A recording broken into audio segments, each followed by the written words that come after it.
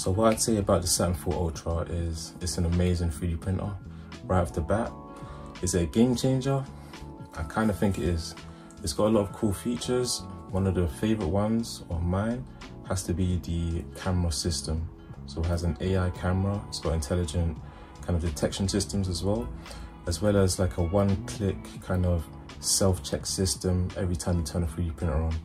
So it's very plug and play, simple to use, looks good, and it has pretty good results as well. So in terms of the quality of the machine, it's going to be the same as most resin 3D printers out there. So it's got the 12K 10-inch LCD screen, it's monochrome, right? So you're not going to see an increase in the print quality, but a really cool thing is it has a high speed and a low speed mode, which you can just kind of check. I think is it in the settings? Print mode. And then you see it's got high speed and low speed. So that's one of the cool features. There's plenty of cool features that we're going to go through, so let's get into them one by one. So one of the really cool ones is the innovative tilting resin vat technology. So when I first got a 3D printer, I saw like a dip and I thought it was actually broken. So I sent out an email, but then I turned it on and I noticed that it actually moved. So that's part of the feature of the 3D printer. And basically what it does is it helps with the peeling force. Each time obviously your resin print is lifting, the peeling force obviously happens, but this helps it to kind of spread out the force of the pressure, so it makes it a lot better with decreasing print failures, right? And the really cool thing is, rather than the build plate moving up and down, it's actually the resin vat that moves, and it basically let's see. Yeah, instead of the build plate moving, it's actually the resin vat that comes up to the build plate and then it peels off along with the tilting technology. So that kind of happens all in one kind of move. So it's a really cool feature. And I think that's what enables the high speed printing mode. So yeah, as we talked about, it's got the one-click self-check system.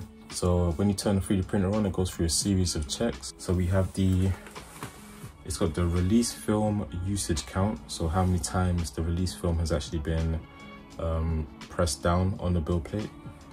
Got the status of the LCD screen connection to make sure that's working properly. You have the Z-axis motor status, the X-axis motor status, as well as the status of the LED light source, the status of the fan, the LED temperature detection, and then the mechanical sensor. So it goes through all those checks every time you turn a 3D printer on. Another really cool feature is the resin time lapses that's actually inbuilt into the 3D printer. So you've probably seen a few resin time lapses maybe. This one actually has one built in. So you basically do through the software. First you download ChituBox, however you say it. And then you download through ChituBox another software called Chitu Manager. And then that's where you can enable your time lapses. You just hit the toggle button and then that enables on the system. Next time you do a print, you can check the time lapse by going into the history of the resin prints, and then you can just download the file. And the good thing about these time lapses is the camera is actually pretty good. It's not one of those cheap grainy cameras. This one you can actually see the good kind of quality and detail. You might have to have like pretty good lighting, but overall it's a really good camera. So along with the camera, I think it's got like an inbuilt intelligent detection system.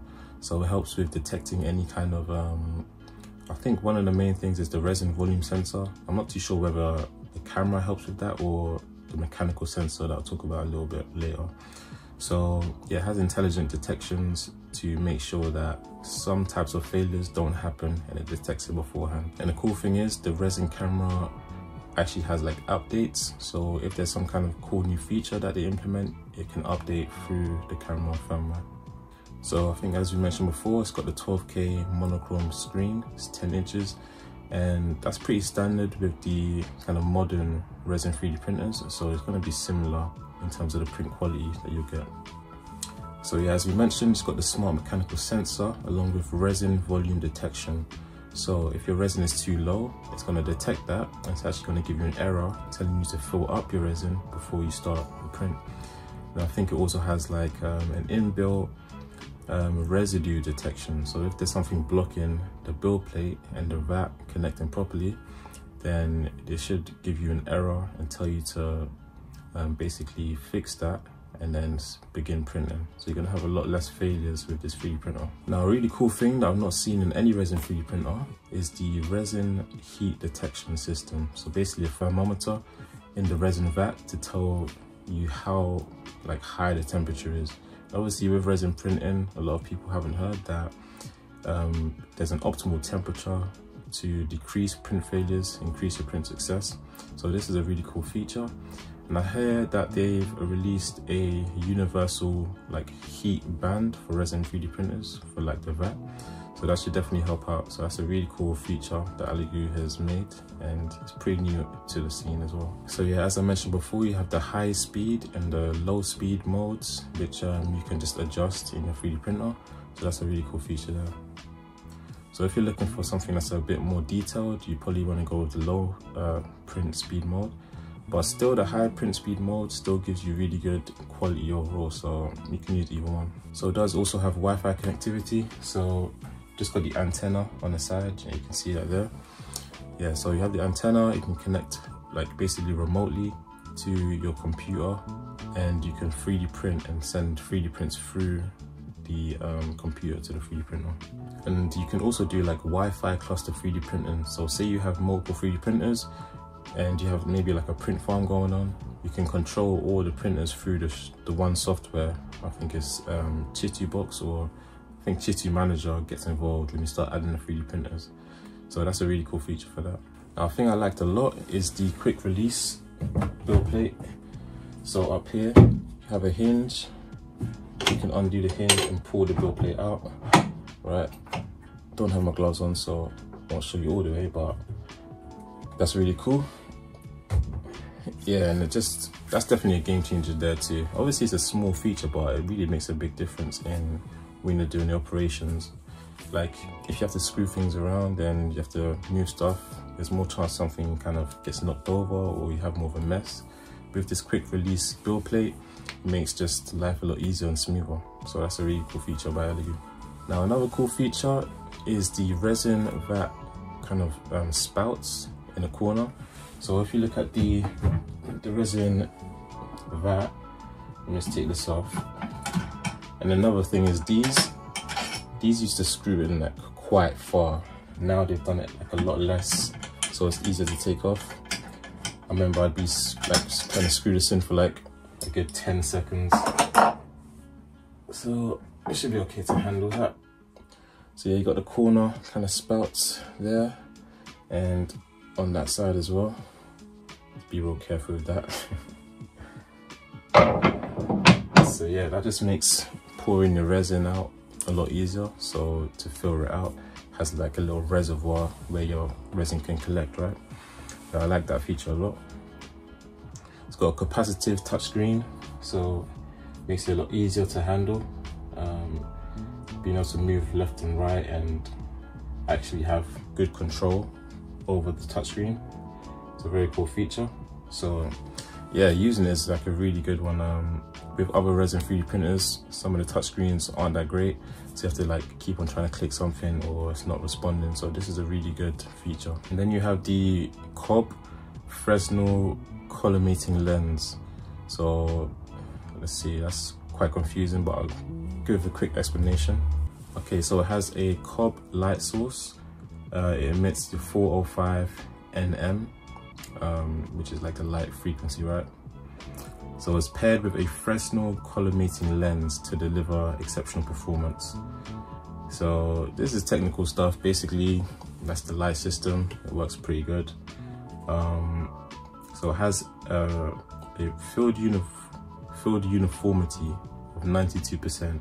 So it has consistent exposure throughout the entire build volume. So yeah, hopefully that was explained well enough. Gave that a good attempt. And then you also have a PFA release film. So it has a non-stick surface that prevents resin adhesion. Alright. So when you have just those stubborn prints and you have those print failures, this kind of film is going to help with having just a lot less print failures. So not only does it enhance the performance of your resin 3D printer, but it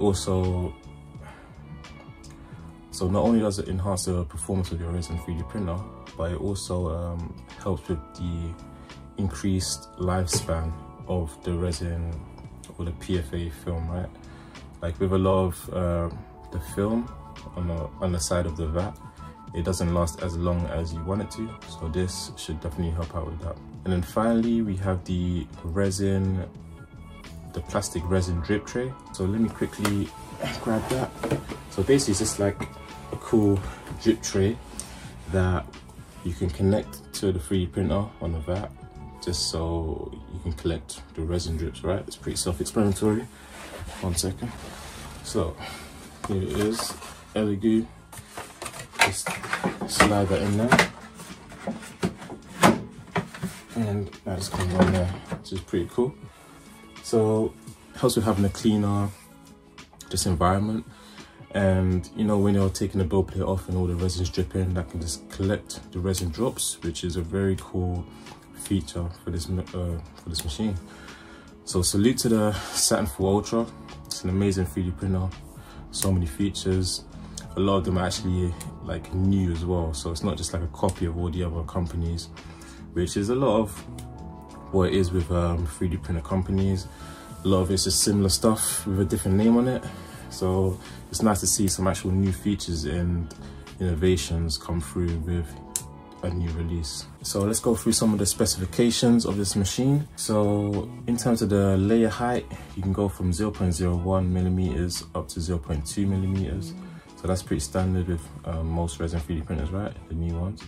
Now the printing speed has a maximum of 150 millimeters per hour, which is pretty high. Some of the other ones that you see in the market is usually around about 100 millimeters per hour. But this has a pretty good like speed behind it, right? And what else have we got? So the build volume is around 219 millimeters by 123 millimeters by 220.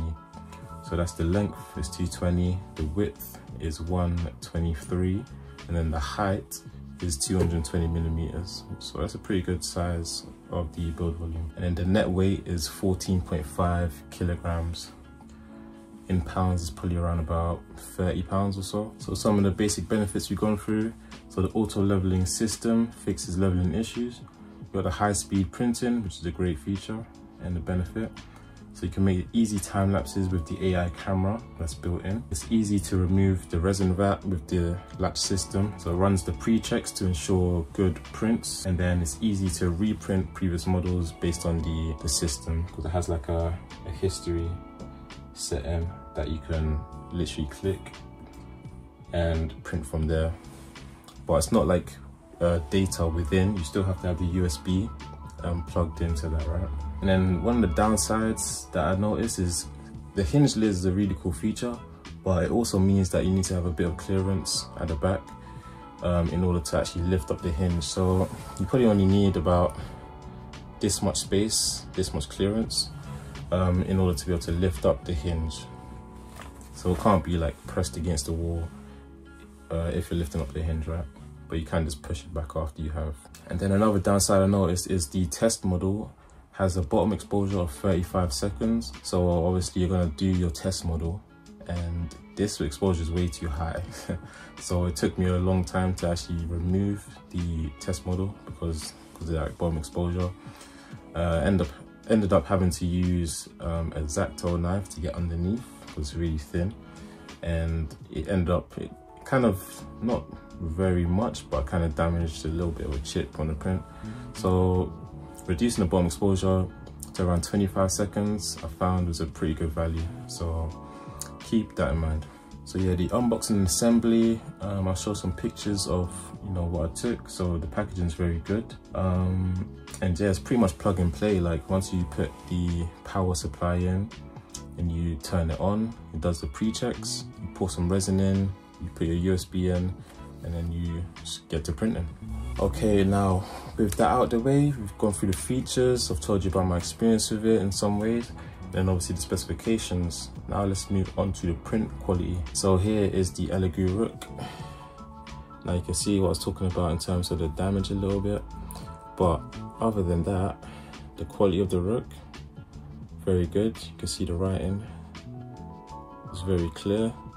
And obviously you have the top side. Now you probably notice these red things on there, right? I actually forgot to take the wrapper off the build plate. I was a little bit too eager, and then all the lettering fell off from that, but I was like, it kind of looks cool, so I was just like, yeah, whatever. So here's the writing on the bottom side. Can you see that roll? There we go, nice focus. So that comes out really well, right? Got all the features and details. Got a few other models. So we got this snake venom model. This is a really cool one. This is by Photis Mint. So most of the models I did, I got a Photis Mint Patreon, and downloaded and printed these models. So yeah, it's amazing detail in this one, right? Very cool. Now let's go to another one. We've got this one. I love this one here. If you've seen Dune or other similar movies, well, not similar movies, but yeah, you recognize the character. This is Glossu Raban. So this is a very cool 3D print right here. Amazing detail. So yeah, but this one actually did have a few failures beforehand. Let's ignore that.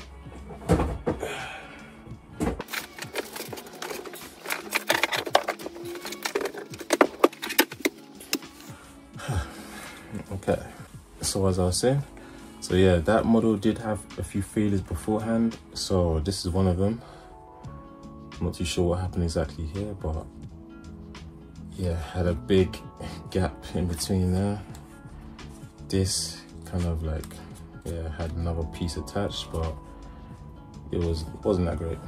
So what I actually did is I upped my exposure time to, I think, 2.8 seconds, up from 2.5, and then I did another model. This ended up happening, and it was a weird error. I'm not actually too sure why it happened, but at some point it just said the data stream or transfer had stopped working. So I'm not too sure if it was something to do with the power. But yeah, actually another feature is it has power loss recovery. So yeah, that's another feature I forgot to mention. But yeah, so I'm not too sure what happened there. Maybe the USB got disconnected somehow. But yeah, other than that, we got another print. Oops. So yeah, we got another print. That's Kratos. A lot of you might recognize. Oh yeah, that's really cool. It's also by Photis Mint. Great detail on there. Yeah, it looks great. Love the beard as well. All the details. And then finally, you've got, last but not least, Walter White, Breaking Bad. So this is a really cool print. The best part is the glasses, how well that's done. But yeah, the amazing just detail. It comes out really nice. So yeah, those are some of the 3D prints. The print quality, it's not going to be anything too different from what you noticed. But yeah, the main thing about the Saturn 4 Ultra is the new features that came with it. So yeah, hopefully you guys enjoyed the review. Yeah, I definitely highly recommend getting this 3D printer, especially if you're a beginner, because it's so simple with the plug and play, and then the detection systems to help out with any potential failures, right? So you're gonna decrease your failures. It's got good longevity, easy to use, high quality, and prints fast as well. So highly recommend this, guys. I'll probably have like a link in the description to buy this for yourself, the Saturn 4 Ultra. So yeah, man, happy printing.